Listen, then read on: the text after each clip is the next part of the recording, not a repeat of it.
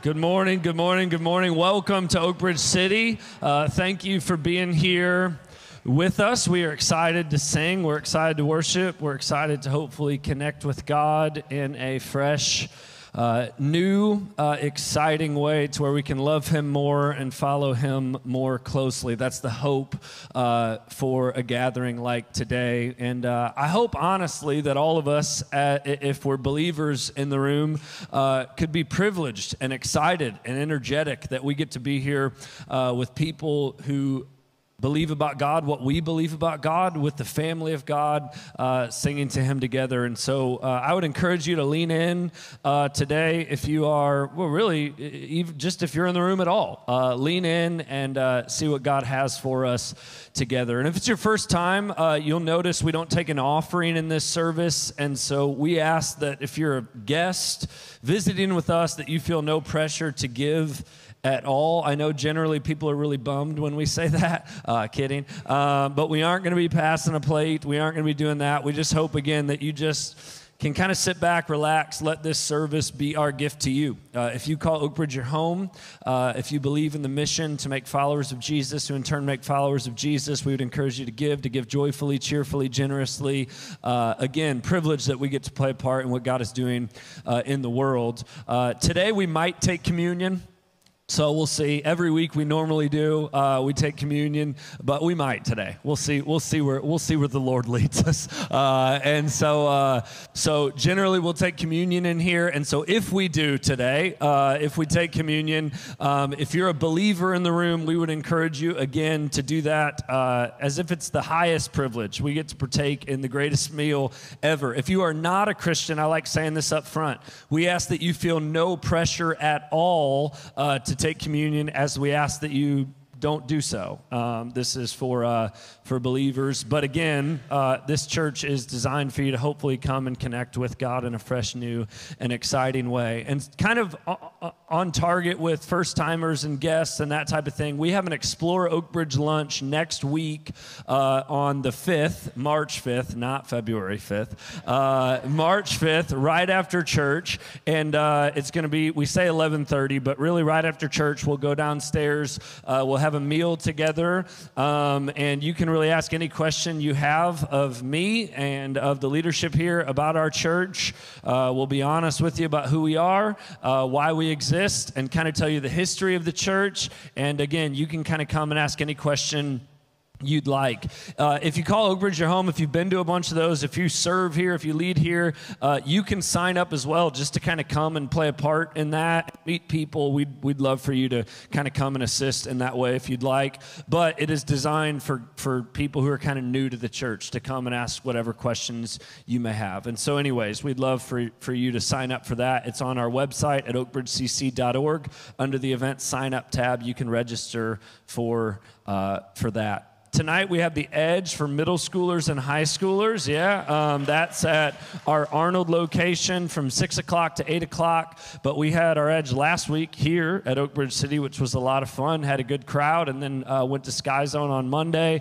And so things are rocking, and we would love for your students to be a part of that. And some of you are like, why don't we have a student ministry here? Because we have 2 students.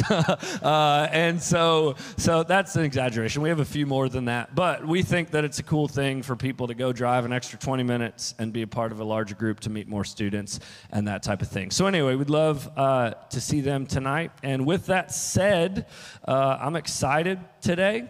I think it's a cool opportunity we have to dive into the Bible, to sing some songs. And here's what I know about my life, and here's what I know about maybe many people in this room. Oftentimes, if we aren't careful, we get busy, we get distracted, and just time where you can sit, be still, sing worship, maybe those times feel few and far between because maybe we lack discipline.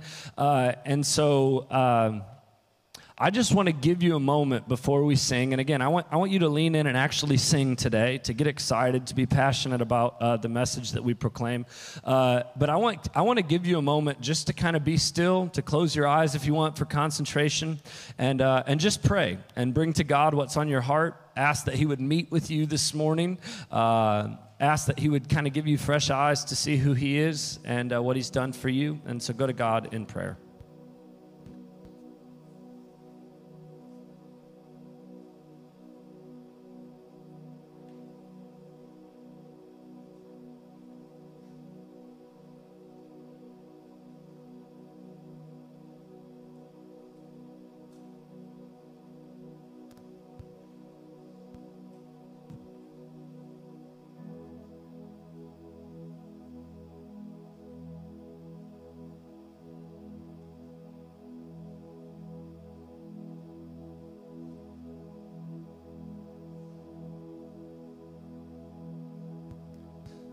Father, I pray that today we fix our eyes on Jesus, the pioneer and perfecter of our faith, who for the joy set before him endured the cross, scorning its shame, and then sat down at the right hand of the Father.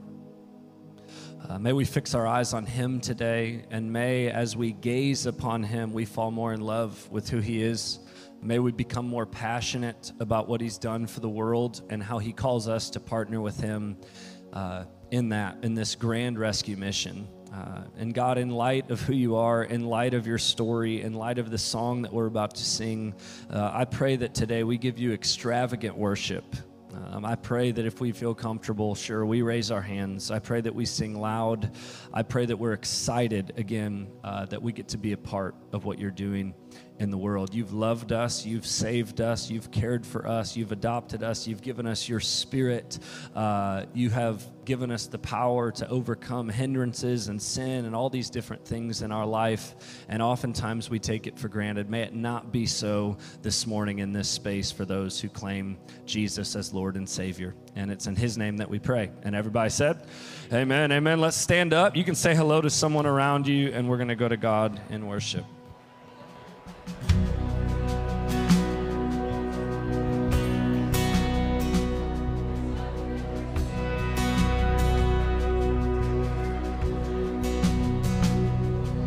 Behold the Father's heart, the mystery he lavishes on us. His deep cries out too deep, how desperately he wants us.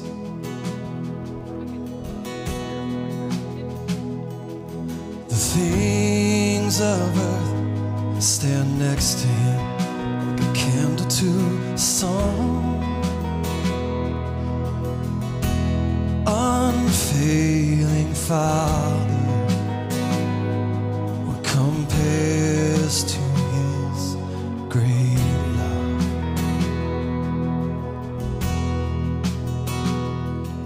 Behold his holy Son, the Lion and the Lamb given to us.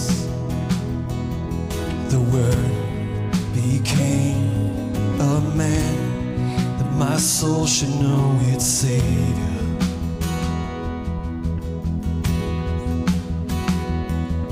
Forsaken for the sake of all mankind, salvation is in his blood. Jesus Messiah, the righteous died for love. It wasn't over, for he is the risen one. And sing to my soul. Sings my soul, how great your love is, how great your love is. It sings my soul,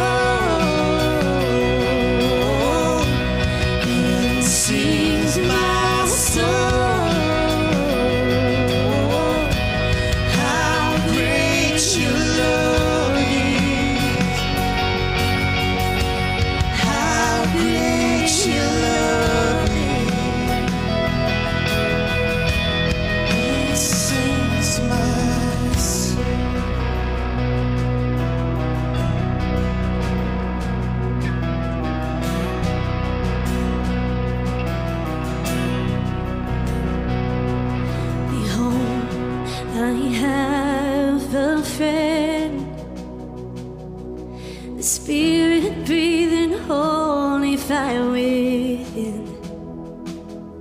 My ever-present help, speaking truth when I can't find it.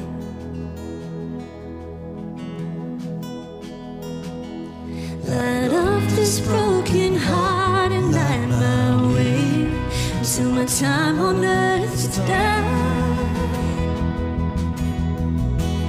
Oh, Holy Spirit, let your work Kingdom come. Oh, Holy Spirit, let your work in me be done. and sing to my soul, and sing to my soul, how great your love is, how great your love is. And sing to my soul, and sing to my soul, how great your love is, how great your love is. And sings my soul,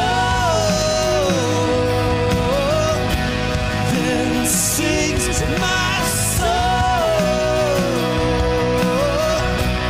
how great your love is, how great your love is, then sings my soul. My God, He who was and is to come, prepare the way until my time on earth is done. Watch as the clouds He rides swing low. Lift up the sound as He makes our praise His throne. Behold, the Lord our God will lead us home.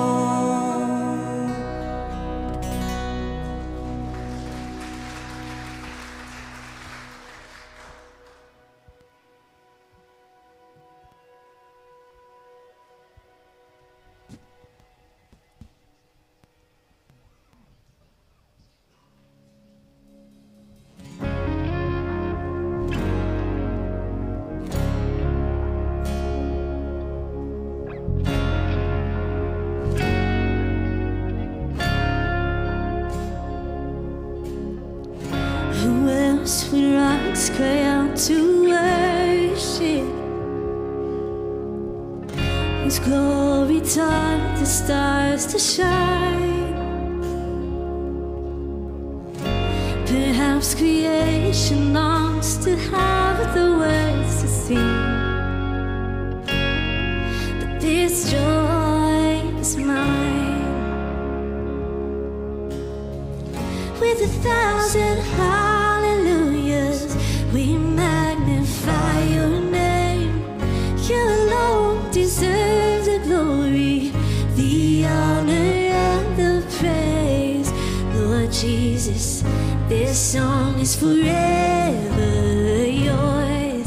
1,000 hallelujahs and 1,000 more. Who else would die for our redemption?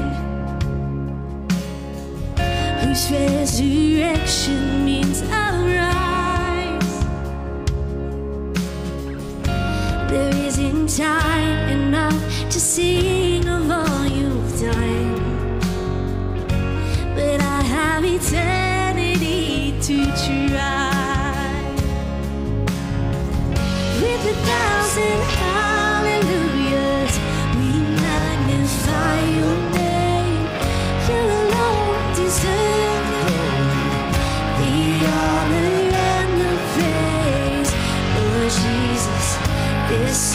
is forever yours. 1,000 hallelujahs and 1,000 more.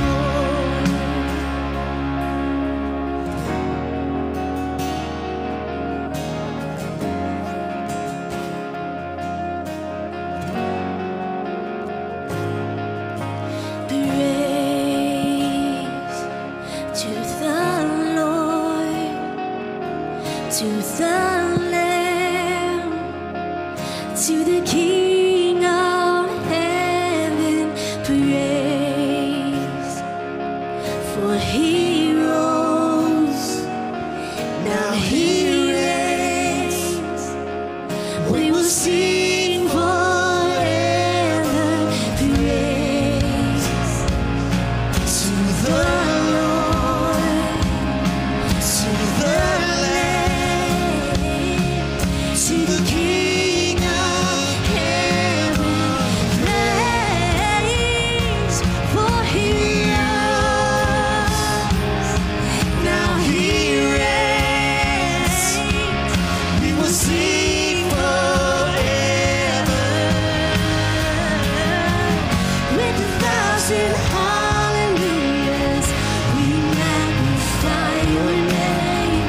You alone deserve the honor and the praise. Lord Jesus, this song is forever yours. 1,000 hallelujahs, 1,000 more. Oh yes, 1,000 more. We sing praise, we sing praise, we sing praise to the Lord, to the Lamb, to the King of heaven.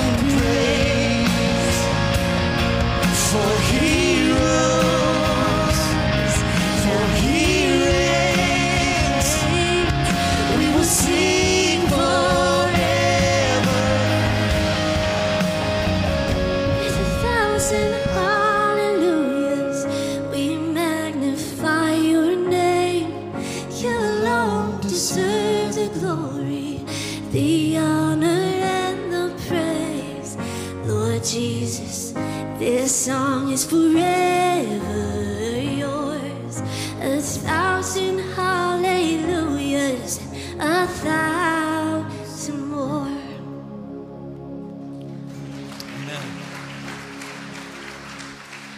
So this morning when I was driving into church, I had, first of all, I had a plan of what I wanted to speak about just for a few minutes here, but as I was coming around a corner on Revis Barracks, I saw a house off to the side, and I saw an ambulance, and I saw a gurney, and I saw a fire truck and a couple vehicles, and it just immediately made me think of my dad.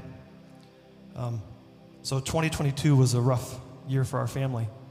I lost my brother Pete in August, and then 2 months later, my dad as well. So it was a tough year, but it was also a year of joy.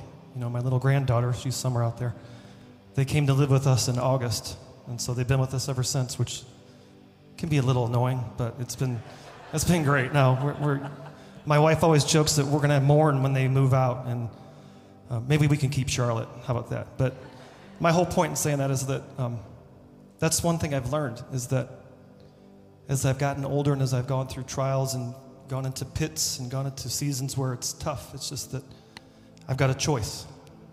And I can hang on and I can run for God, or I can run away. And I've done them both. And I know there's guys out here, and looking at you all, I know we've ran away before. So, but I want to share a psalm with you. And I don't know if you should read your Bible, number one, but the Psalms are really good, and they're just kind of cries out to God and prayers, and some of them are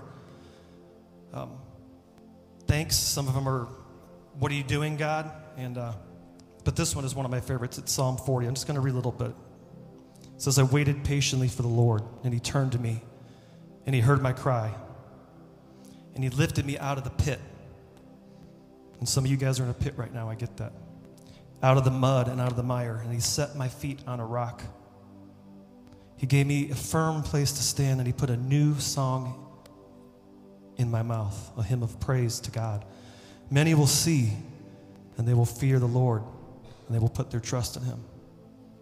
So my whole point in reading that is, number one, these are the words that we have to have stored up inside of us, because we're all going to go through that. We're all going to lose people. We're going to lose everybody. And that's not a morbid thing. That's a reality. And what is inside of you? What's inside your soul? Do you know these words? You know, my brother lay dying on a hospital bed. He couldn't speak. He couldn't see. He probably could hear. But what was stored up inside his head and his heart? And so for me, I spend a lot of time trying to soak these verses in and really make them my own. So that's my encouragement to you guys, is that we all do that. You know, what are you going to stand on when you've got nothing else to stand on? And so for me, it's Jesus, it's his word, and just keep chasing after him. So this next song is an old school. How many of you guys were at Keller Theater back in the day? Okay. I asked Brent, I said, hey, do you mind if we go old school? And he said, yep. So this is one of my favorites. It's called Came to My Rescue.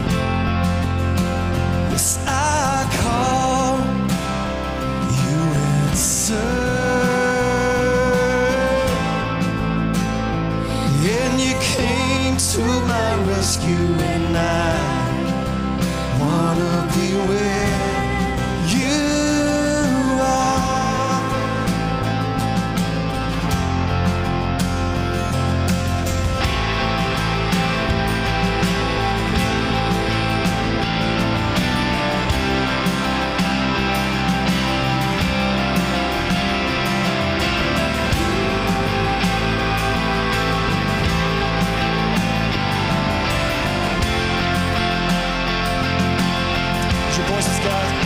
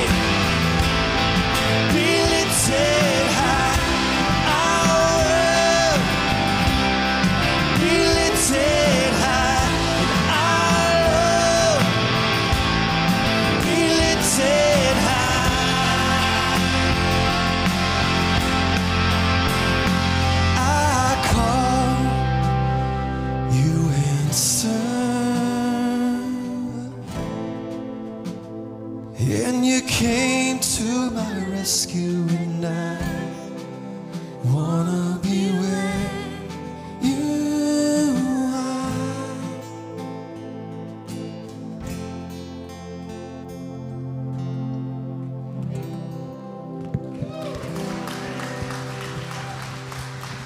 If you guys would, let's bow our heads and just take a moment on our own to go to God in prayer.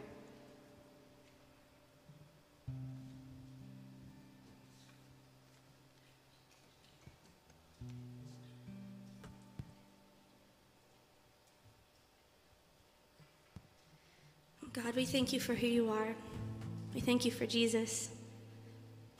We thank you that you put a desire in our heart, a longing in our heart to call out to you, and you answered us. Thank you that you always answer. It might not always be how we expect it to be, but you always answer. And we thank you for that, and we praise you for that. God, I pray that in our lives, that in our world, in the way that we love one another, that you would be lifted high. Not just today, not just in this moment, but that we take that out into our week, into every single part of our life. We love you so much, and everything that we pray is in your name. Amen. Amen. You can be seated, kiddos. You can head on back to Oak Bridge Kids.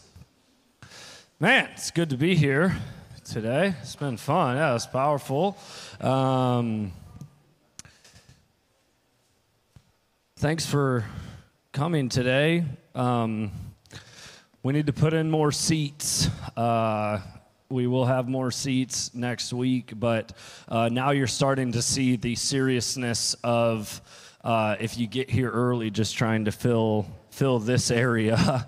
I was thinking, man, if there's a new family that comes in during the first song and steps in the back, it looks like there is absolutely zero room for them. So anyways, let's try and fill the front up top next week, and let's be praying that another 25 seats in here, which is about all we can fit, is going to be good enough for a while, because I'm not sure if I want to go to 2 services yet, but we are getting close. So anyways, thanks for inviting, thanks for coming, thanks for being consistent. I think gathering with the people of God to look at his word and to sing his songs and all these different things is a really important rhythm in the life of believers. And I also believe that people come to know Jesus when his word is preached. And so anyways, thanks for being here. Thanks for inviting folks.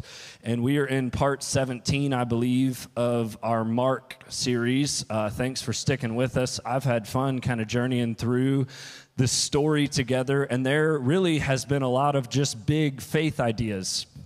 Who is Jesus? What's he do? How does he interact with people? And you see over and over and over again that he claims to be God, and this kind of gets him into trouble. But throughout the scriptures, you see really 2 things. One, it deals a lot with our horizontal relationship with God. How do we view him? What do we believe about him? And then vertical. Oh, man, I was homeschooled. Sorry. Shoot, man. I know that's a big conversation right now, but anyways. This is vertical, right? Vertical, yeah. So Mark has been talking a lot about our vertical relationship with God, and he seems to prioritize that first and foremost. What do you believe about him?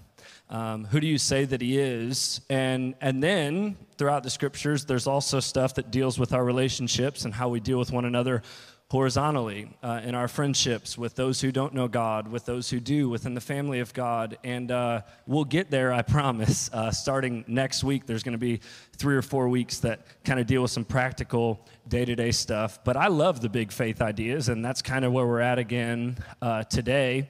And I hope you lean in, because I think God might have something for you. And last week, we talked about just a massive, big, out-of-this-world, miraculous, extraordinary event where Jesus leads 3 of his disciples up onto a high mountain, and what is on the inside of him is expressed, at least to an extent, externally.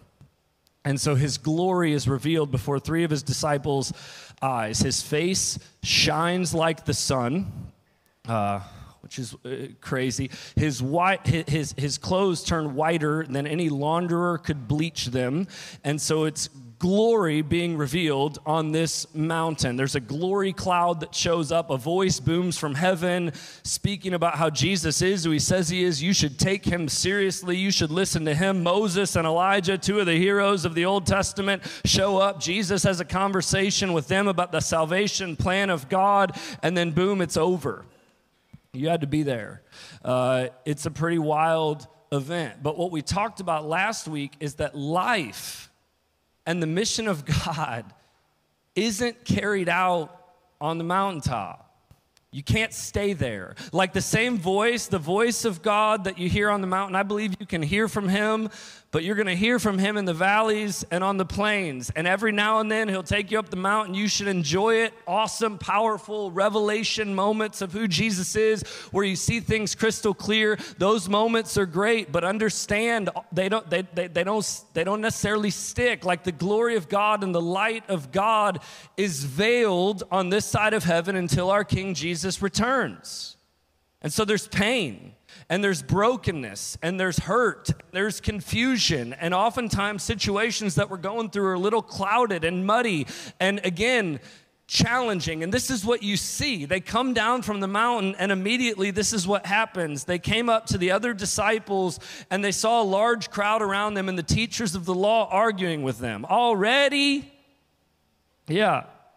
And as soon as all the people saw Jesus, they were overwhelmed with wonder, and they ran to greet him. So Jesus is still amazing. He's still captivating. He's still who he says he is, but there's chaos in the midst of this reality.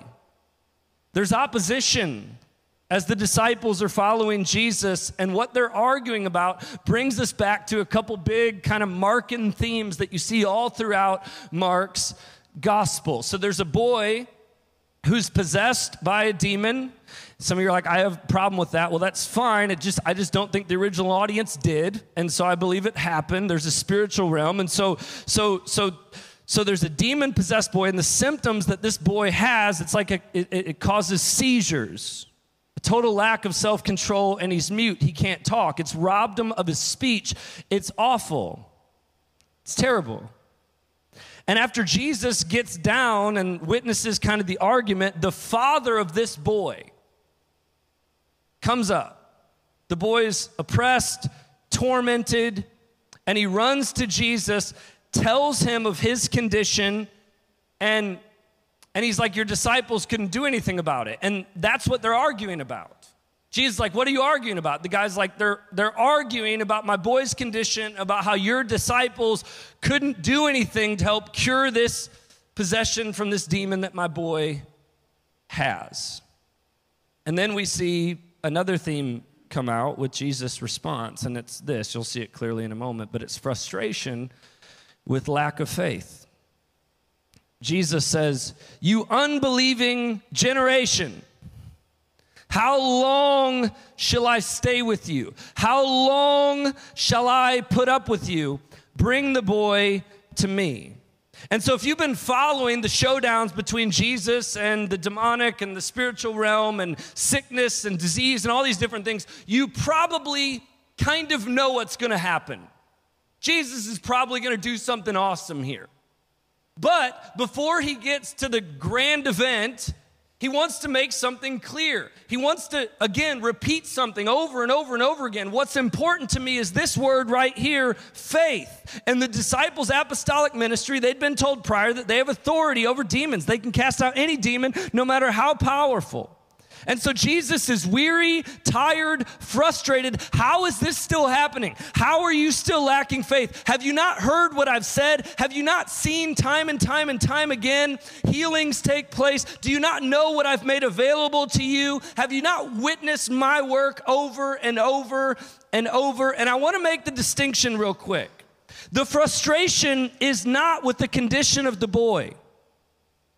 The frustration that Jesus expresses isn't necessarily in the fact that the boy is still demon-possessed. It's the lack of faith that the disciples have in this condition changing. That's the frustration. Like, it seems as if he says, you unbelieving generation. And so I think he's probably expressing some overarching frustration with the crowds and their lack of belief in him. But in context, this is pointed and directed at his disciples. And so he says, bring the boy to me. Bring him to me. And now again, let's try and humanize the situation. This is someone's son. And this someone is desperate and afraid that his boy is going to be like this forever, and he's present in this moment. The father would go on to say, the boy's almost died from this multiple times. It's painful. It's horrifying. It's awful. Jesus would go on to say, how long has he been this way? How long has he been like this? Seems as if maybe there's care here, concern, compassion, looking into the eyes of a desperate father. How long? How long have y'all been suffering with this? From childhood, he answered. This has been happening since he was a little boy. And then he says this, and I want to park here for a moment. The father says, if you can do anything, take pity on us and help us. Other translations would say, if you can do anything, have compassion on us and help. And so now we run into the two character traits of God that we either trust or we don't. He says, if you can. So I think he would point out God's ability. And then have compassion on us, which would lead to the willingness of God. Another way to put it would be the compassion of God and the power of God, or the goodness of God and the greatness of God. This is what it comes down to, and this is what we see with this man. It seems as if though he trusts in this. Have compassion, take pity on us, but it seems as if he's unsure about this. If you can, do it. If you can. In fact, there's no doubt. There's some confidence here. Sorry, camera. There's some confidence here. You're good. You're good. Just have compassion. There's some doubt here. My son has been like this from birth. I don't know if you can do anything about it. And so just let me ask you a question, and this goes right along with what Eric was talking about in the last song that we sang. Oftentimes it works like that. Is there something in your life that is extraordinarily painful? Is there an area that needs healing? Is there an area of your life where you need God to come through? Let me press a little bit. You have anxiety and depression that you just can't seem to escape. You have discontentment about your season in life. Like all my friends, everyone else is here, and I'm not, and I kind of hate it, and I don't want to hate it. I kind of feel guilty about hating it, but I want to be there. I want to be there. You have a wayward child, an unsaved family member, spouse, a marriage that needs restoration. You need provision in your life, broken family dynamics. Are you mastered by an addiction that causes shame and pain? No one else really knows about it. And now, in regards to those situations, if you have them, do you have faith in God? Do you have faith in God for those areas in your life? And if that's going to be the question that we park on, and if that's the theme of this passage, which it seems to be, we should probably define faith. What is faith? Hebrews 11:1 says, faith is confidence in what we hope for and assurance about what we do not see. Are you confident that God could bring peace, restoration, healing, satisfaction in areas of your life that you need him to? Do you believe he'll make a way?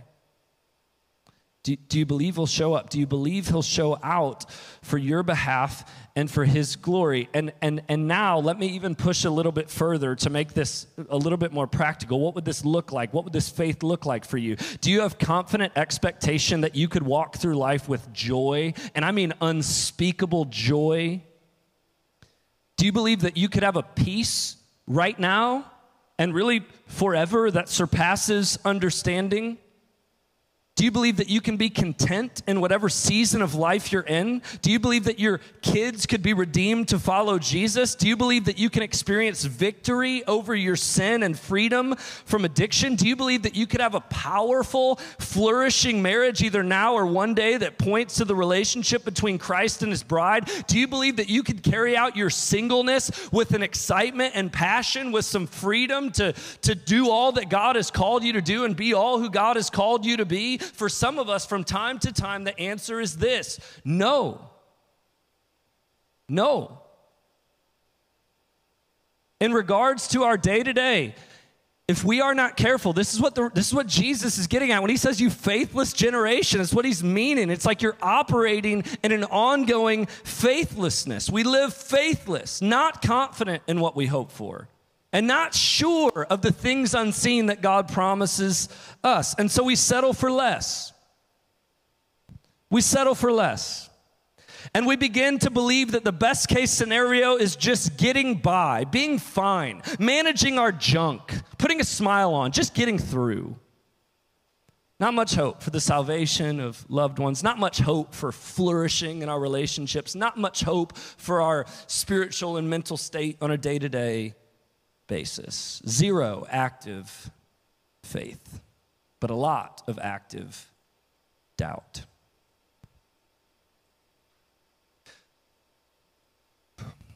But that's not necessarily what we see with this father. Again, let me read what he says.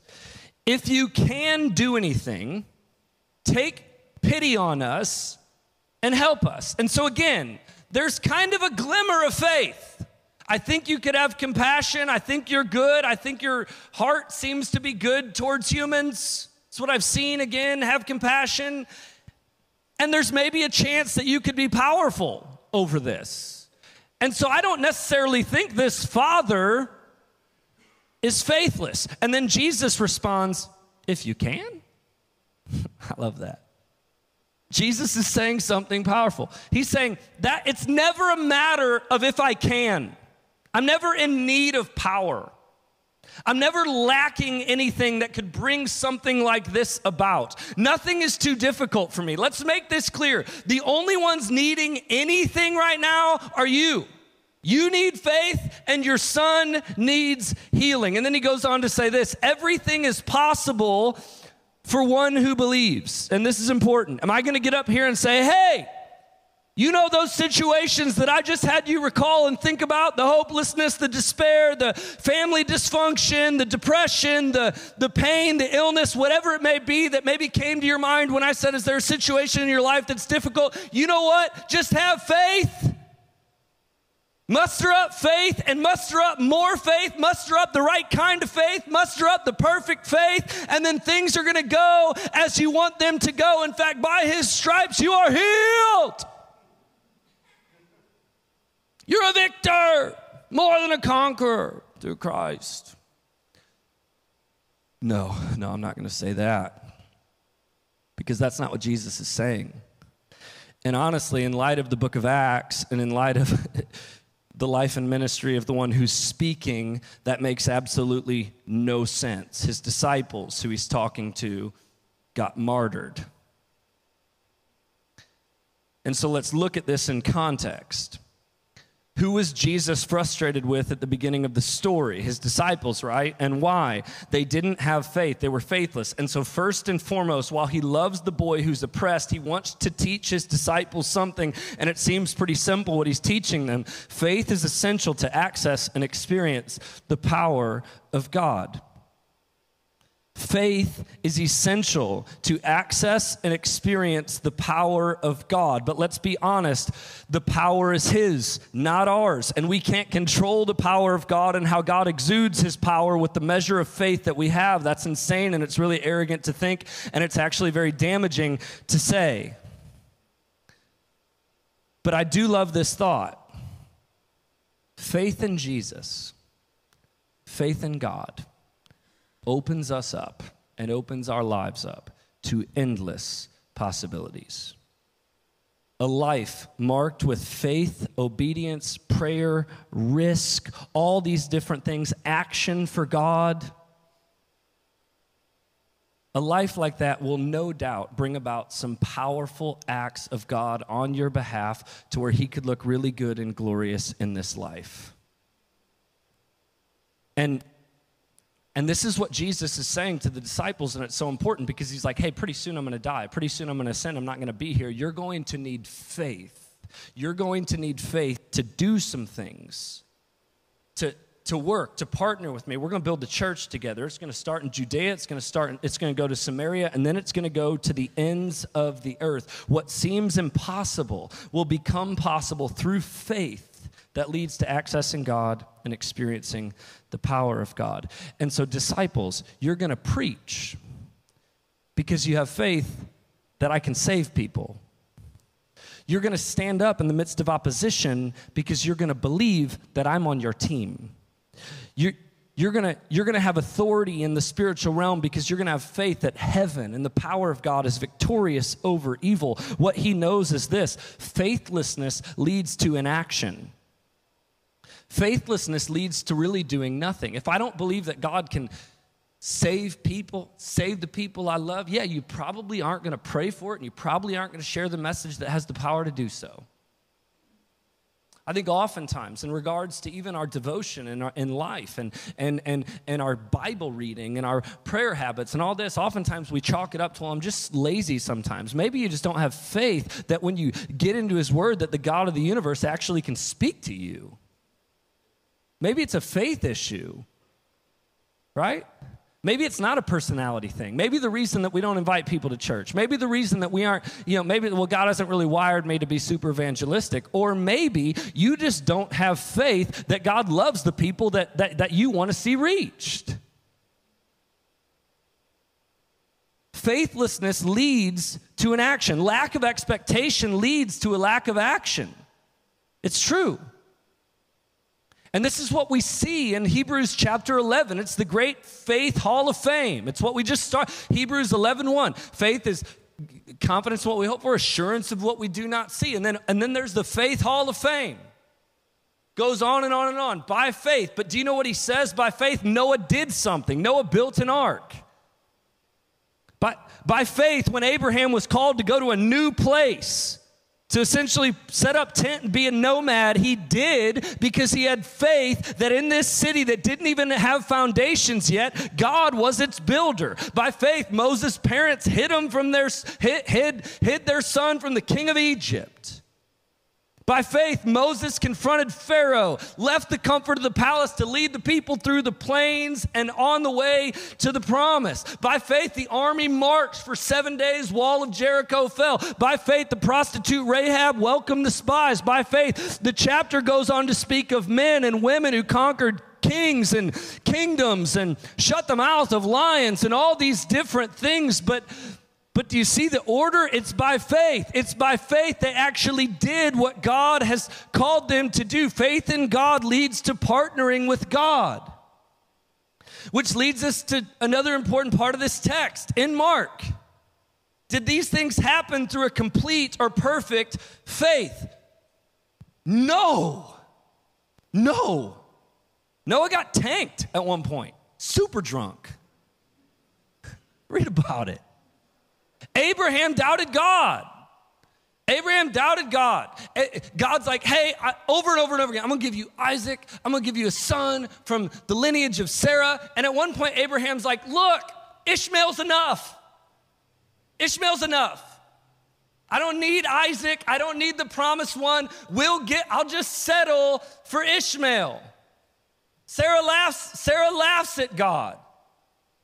Right? Moses' lack of faith and obedience led him to not even entering the land. The army that marched, they oftentimes went their own way for lack of faith. We go on and on and on, yet their faith still led to the power of God being accessed and experienced. And so here's another lesson that we see in Mark chapter 9 about faith. Jesus doesn't seem to be discussing the strength of one's faith. I don't think Jesus is saying, hey, you need to believe about 60, 70, 75%, and then it's good enough for me to work. I don't think Jesus is saying, you need 100% faith, zero doubt in what you hope for and what you don't see. The issue is the object of one's faith. The issue is for us to be able to say, I am in a pit. I am in a valley, maybe because of my own doing, maybe because of circumstances that I can't control. And things seem bleak and things seem hard, and I don't know how I'm going to get out of it, but I also know that the one who died, rose again, gave me a spirit, and promised to come back is on my side. And so again, I don't know how it's going to happen, and I don't even know for sure if it is going to happen, but there's faith in the one who conquered even death. That's the teaching. Do you trust him? Do you trust that he's good? Do you trust that he has compassion for those whom he calls his? And do you trust, maybe even a little bit, that God's bigger and God's stronger than the junk that you're dealing with? And if you do, and if you place your faith in the object of the very one who again conquers even death, Jesus says all things are possible. The believing one has power solely on the basis of the one whom he believes in. The power lies with God. And so he says everything is possible for him who believes. And then the Father, with a very relatable utterance, says this: in the midst of pain and desperation, he exclaimed, he shouted out without hesitation, I do believe, but help me overcome my unbelief. So there's belief. In fact, there's enough belief for me to bring my boy to you, but help me overcome my unbelief. Help me overcome my unbelief. And how does Jesus seem to help him overcome his unbelief? And this is so encouraging for me, and I hope this is encouraging for your faith and your prayer life. Let me illustrate it this way. I only got 2 more weeks of this, and so just chill if you're getting sick of the 6th grade basketball references. But it was last week we're playing, and it was a close game against a team that was just as good as us, maybe if not better. But it was super close, and a couple of our kids are pretty good, and they play AAU, and so they had friends kind of on the other team from the AAU circuit, which was super annoying because they were kind of trying to show off and look cool, and the crowd was. The parents were annoying me, and so anyways, it's towards the end of the game, and it's close, and we need a couple buckets, and so I call a timeout, and I never call plays for 6th grade basketball, ever. We practice once a week for an hour and a half, and they just, my faith lacks in regards to my kids doing what I tell them to do. And so I call a timeout, and I'm like, hey, it's going to be simple. It's going to be easy. This is what you're going to do. Hey, Evan, you're going to get the ball. You're going to dribble over here. You're going to throw it to Luke. Hey, Luke, you're going to get the ball. You're going to throw it to Max. When you throw it to Max, you're going to follow your pass with the ball screen. We're going to get a big to little switch. Max, you're going to go score a layup. If it's not there, you're going to kick it out. There's going to be an open 3 for you, Evan. Evan's like, okay, sounds good. And then Evan gets all fired up. The parents are over there like, Evan, go get it, saying all this stuff. It's a close game. It's a loud gym. And I'm like, and I could see it in his eyes. So Evan pushes off his buddy, gets the ball, and there's just this look in his eyes. And I'm like, he's going to do absolutely nothing that I told him to do. He's not even going to look at Luke. And sure enough, he takes a couple dribbles, goes right, and literally throws it over. the backboard. And I remember like, oh man, like, and so I called a timeout, and I don't yell much, but I yelled. I'm like, you can't do that, man. You got to do what I told you to do. And so anyways, that happened last weekend. Frustrating. We lost. And yesterday, we played in the first game against a team that kind of junked it up defensively. And it was a tournament game, and I like to win tournaments even more than I like to win games, right? And so it's the first game of the tournament, and playing against a 1-3-1 zone. And the whole time, I'm sitting there talking with my buddy who's coaching with me, and I'm like, I'm not calling anything. Just let him play. Let him play. Let him have fun. Let him attack. Let him move the ball a little bit. I'm not calling anything. They aren't going to do it. And so we lost, and we didn't score very much. And then we watched the next game, and so that was Kirkwood. We played against Kirkwood, and we lost. And then Kirkwood played against Troy, Illinois, and this is really important stuff. So lean in. And Troy, Illinois beat Kirkwood. Okay, they beat Kirkwood, the team that we lost to, and we played Troy, Illinois next. And I was like, oh, this is going to be kind of ugly. And so before the game, I'm like, here's what we're going to do. Draw up a couple plays. And I looked at Taylor, and I'm like, I believe, but I need help with my unbelief. And I didn't say it that way, but I essentially just said there's no way they're going to do what we told them to do, but it's easy. And so sure enough, they do it. In the first half, we scored more points than we did the whole first game, and we end up winning 55-27 in this little round robin tournament. And anyways, I'm a little bitter. We're 1 point away from we aren't in the championship, is what it is. And so the reason I share that is because of the fact that the week before I said, hey, could you do this? They didn't do it. I had absolutely zero faith that they were actually going to respond the way that I wanted them to respond. And because I had zero faith, I didn't coach and I didn't do anything, and I honestly did a horrible job. And then the second game, I'm like, hey, I kind of believe, but I need you to help me with, I actually said this. I'm like, look, I don't even know if you guys are going to do this. Just please show me you can do this. And that was my pep talk before the second game. And then they go out and they did it over and over and over and over and over again. Do you know how they gained my trust and my faith? By simply doing what I asked of them to do. And so how does Jesus woo this father, essentially? How does Jesus help this man's unbelief? Well, he heals his son. He heals his son. I need help. I need faith. Will you help me? Will you help me with my unbelief? Yeah. He rebukes the spirit. Hey, come out and stay out. And then it does. Do you think that man's unbelief was helped in that moment? Yeah, I think probably. And so today, what's a good step for you in having your faith built in a circumstance or a situation in your life? Pray about it. Ask him.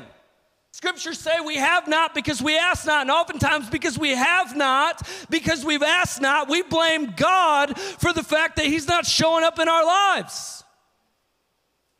How's faith built in this man's life? He says, I need help with my unbelief. Jesus is like, okay, cool, got you covered. Jesus makes it clear. I'm compassionate. And I'm powerful. I'm willing.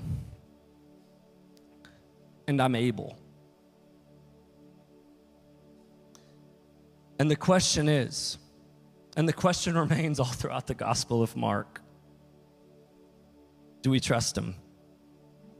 Do we trust him? Do we believe him? And then immediately after that takes place, they passed through Galilee. Jesus didn't want anyone to know where they were because he was teaching his disciples. And he said to them, the Son of Man is going to be delivered into the hands of men. They will kill him. And after 3 days, he will rise. I would argue that many of us doubt the willingness of God to work on our behalf more than we do the power of God to do so. And maybe I'm wrong, but I think that's me. you know there are those songs, like those worship songs, if you're church people, if not, no big deal. Let me have a moment. But there are those church songs that are like, you know, they go like, you're never going to let me down. You know, like, you're never going to let me down. That one. There are a lot of songs like, you know, you won't fail, you won't fail. I have a hard time singing those. I'm serious. Like the ones that are super pointed, like, I've never been more loved than I am right now, blah, blah, blah. You know, you would cross an ocean so that I wouldn't drown. I'm just going to be honest. At times, I have a hard time singing those boldly, confidently, trusting that God is willing to act and move on my behalf. It's just true. And I think oftentimes we don't, like if you were to ask me a worship set every week, I'd be like, let's start with, oh, praise the name. Then let's go into what a beautiful name. Then let's go into King of Kings. And then let's end with, what's another good, I don't know, whatever. One of the songs that just talk about how awesome God is. And I think oftentimes I hide behind the fact, well, I'm like, well, worship isn't necessarily just about me. Worship isn't necessarily, like, worship shouldn't make God out to be like this lovesick boyfriend who needs me. And I think there's some merit to that. But I think oftentimes it's just like I don't sing super loudly over here saying you're never going to let me down because I don't know if I believe it. I remember there was a pastor one time and he said when the song How He Loves came out, and it's a super personal song about how God loves us and even God loves me. And he's like, I didn't like it. Everyone would get into it and they were singing. And he's like, I didn't like it. And I blamed it on like, oh, how he loves. It's just repetitive. I don't like the sound. And he goes, and then after a while, I just realized, no, Ben, you're doubting. You're struggling to believe that God actually loves you intimately and personally. Like those scriptures in the Psalms where it says God delights in every detail of your life, those are hard for me. Like, God, you care about my peace and my joy, and you care about my friendships, and you care about my work, and you care about my mundane Monday through whatever day. You care about my marriage. You care about my girls. You care about every detail of my life. Yeah, I'm good. I'm compassionate. And I think if that's the case, if we struggle to believe this, I think it's really wise for Jesus to move directly to his death. Hey, disciples, we just got done talking about faith. You need more faith? You're going to have to lean on this. You need faith in the fact that God is willing to express his love for you. Look to the cross. And look to the fact that Jesus bled out on your behalf. And hear me on this. In light of the compassion of God, seen most clearly in the cross of Christ, I know I've kind of hinted at it, but I just want to say to you today, God cares about you. He cares about your weaknesses. He cares about your hardships. He cares about, you struggling with your season of life. He cares about your singleness. He cares about every detail of your life. He knows what you're up against. God is willing to fight on your behalf. God cares about your marriage. God cares about the anxiety. God cares about your despair. God loves you. And he loves you so much that he took upon all of that on his own shoulders. Hebrews chapter 4 says we don't have a great high priest who's ascended. We have a great high priest who's ascended into heaven, Jesus, the Son of God. And so let us hold firmly to the faith that we profess. Why? We don't have a high priest who's unable to empathize with our weaknesses, for we have one who's been tempted in every way, just as we are, yet we did not sin. And in light of the fact that he took on all of us, let us then approach God's throne of grace with confidence so that we may receive mercy and find grace to help us in our time of need. Okay, next. For some of you, you're like, no, I do doubt that God is strong enough to work on my behalf for my good. I think Jesus is intentional in the passage, in this faith passage, to say, hey, how long has your boy been doing this?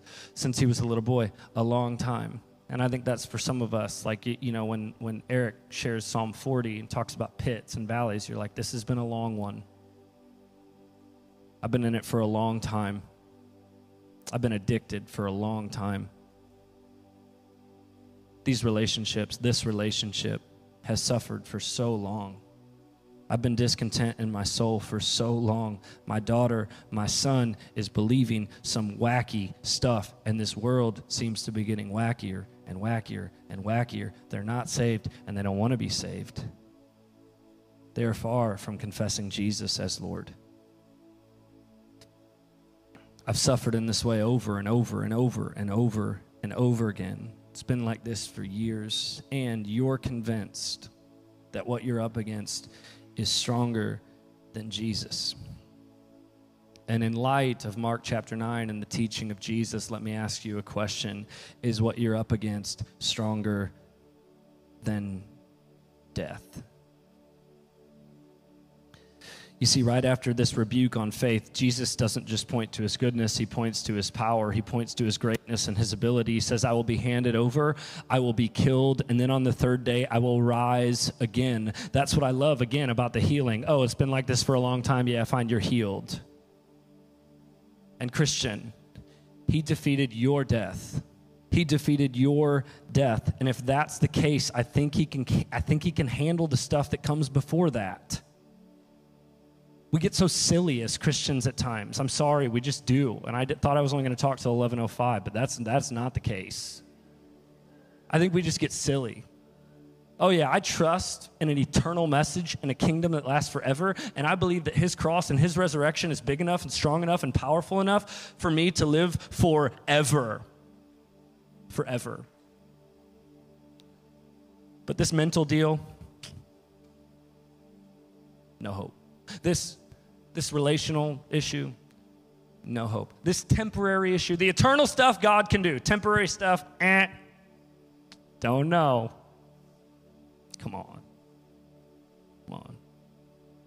This was expressed, and I want this to encourage you, but also to challenge you. There's a man who passed away recently from cancer in our community at Oak Bridge, not Oak Bridge City, but at our other location, and he was talking about this tension between, I believe, but I need help with my unbelief. And he was talking about how he's like, there's actually a lot of joy right now. I'm going to be done with my suffering, and I'm going to be with Jesus, and I'm going to be with him forever, and there's going to be peace, and there's going to be wholeness, and all of this. And Pastor Tom's there, and he's like, but I just don't know if now's the time, because like I got a kid who's 15, smokes a lot of weed.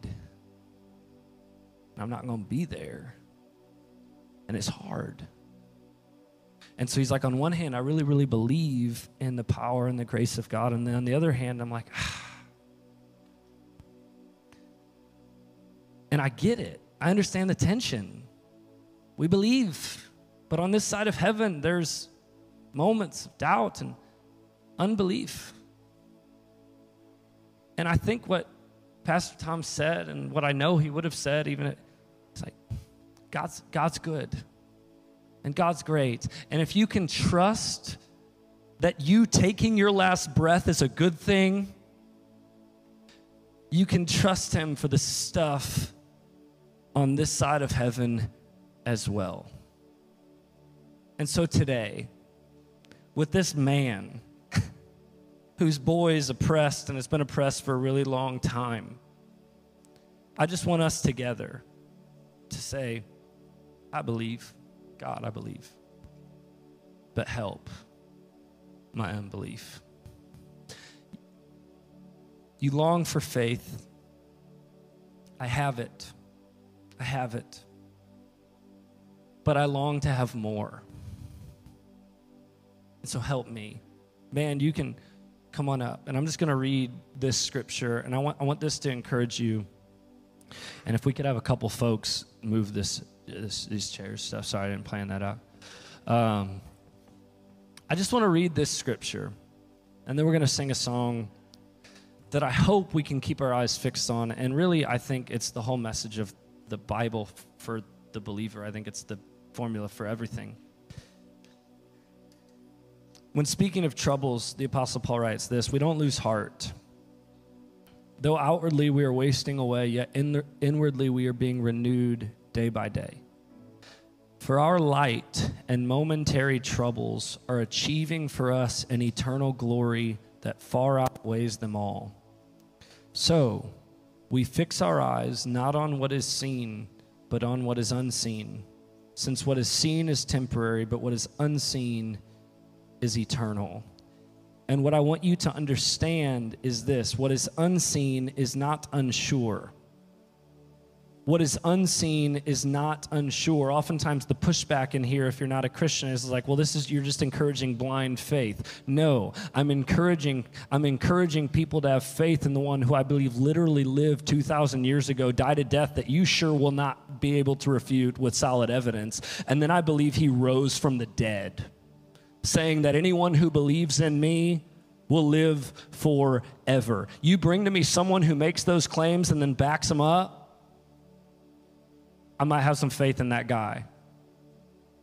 And so faith is not belief without proof or belief despite the evidence. Rather, faith is a complete trust or confidence in someone or something. And my faith, and Christian, your faith today rests in the King of Kings and the Lord of Lords and the champion of heaven. And so, with all of that said, come on, why don't you stand up? Why don't you stand up and we're going to sing this song together.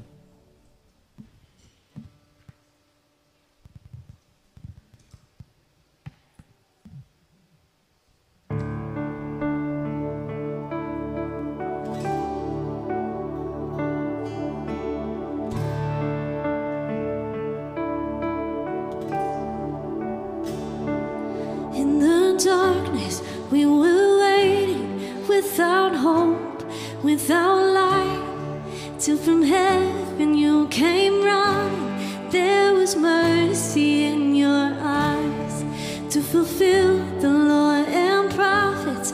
To a virgin came the way, from a throne of endless glory to a cradle in the dirt.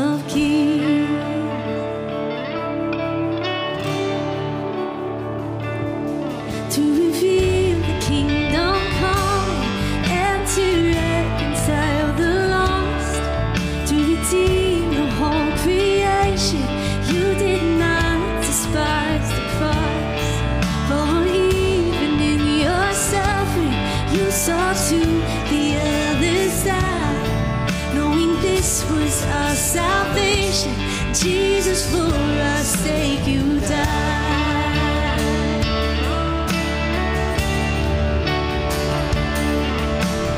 Praise the Father, praise the Son, praise the Spirit, three and one. God of glory, majesty. Praise forever to the King of Kings.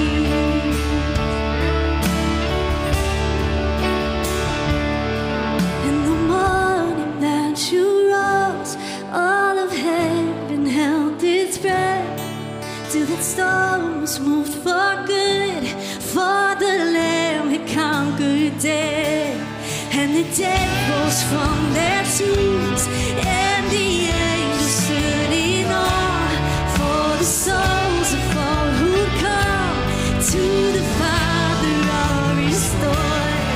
And the church of Christ was born, then the Spirit lit the flame, and now this gospel truth of old shall not kneel, shall not faint.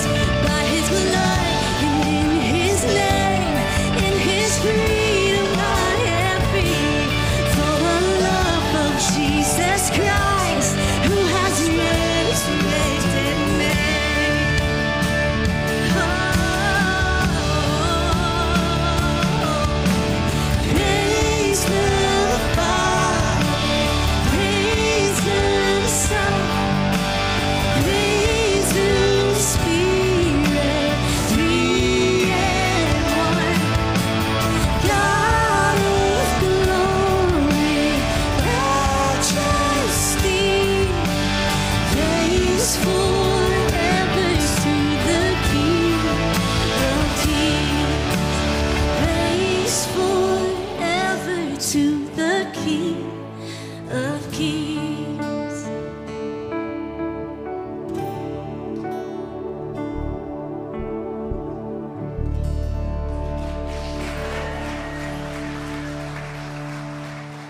All right.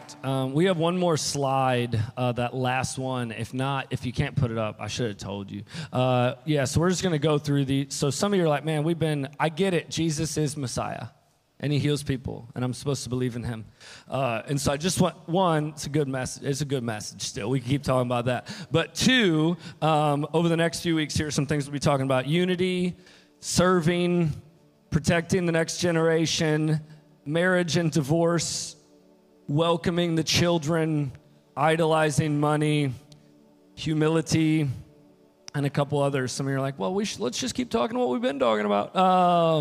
But I say all that to be like, okay, chapters 1 through 9, God's really good. Let's get the vertical, let's get that figured out. Let's get that straight. And let's come to believe in him, who he says he is. And this impacts every detail of our life. And we're going to begin to kind of unpack some of the layers as to what that should look like. And so if you're new, which we have to have new people here because we are way up every Sunday morning. If you're new, we would love for you to sign up to our lunch next week right after church. It's on our website, oakbridgecc.com. Please sign up, please sign up, please sign up. If we don't get any sign-ups because we were too late getting the sign-ups up, I might just have to push it back, but I don't want to do that. And so please sign up for that, and we hope to see you back next Sunday morning. We love you. Have a great week. Yeah, that's all I got. Peace. We'll see you next time.